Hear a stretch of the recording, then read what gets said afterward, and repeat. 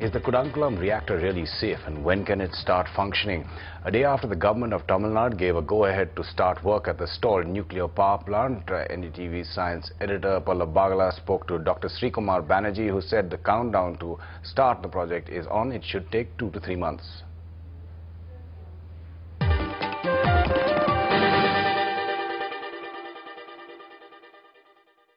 A day after the Tamil Nadu government gave a green signal so that work can start at the Kudankulam nuclear plant, I have with me the Chief of India's Nuclear Energy Program, Dr Srikumar Banerjee.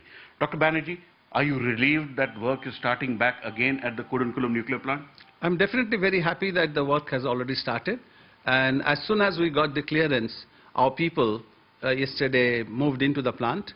I was informed that about 300 people have entered yesterday, and today the full force of the NPCL people have entered, including the Russian experts. So is the plant really safe? Because the key question is it safe? It is definitely very safe, and this is the VVR reactor in the world which has got the maximum safety features. As I have indicated to you earlier, that this reactor has a passive cooling system, and this passive cooling system is also air-cooled, so that we don't have really any problem as far as managing the heat is concerned. So it won't explode like the reactors at Fukushima? Definitely not. And this particular reactor, in the safety system, the Atomic Energy Regulatory Board asked for certain additional features after Fukushima. Are you incorporating them? We are incorporating all those which have been given by Atomic Energy Regulatory Board, but I can tell you that the number of extra features that they have asked are not really too many. It is mainly they adding certain amount of redundancy in terms of the power supply and water supply, which can easily be accommodated, and these are all mobile systems. So I don't see any major changes in the actual implementation. 99% of the plant is ready in reactor number 1. Yes. Now almost 6-month delay has happened where no work happened. Has the reactor been damaged by this non-work which was happening? We have been keeping a constant watch on this, that whether there's any damage or not. I can ascertain that there is no damage. But at the same time, we will be approaching Atomic Energy Regulatory Board to certify that there has been no issue related to safety, even because of the 6 months running it in the low key. Now, people are concerned that there is no disaster management plan for the Kudankulam nuclear power plant.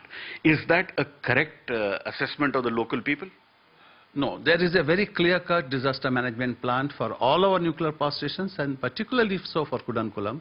As you know that NDMA has now got a very well laid out system for disaster management, and we have complied with all that requirement.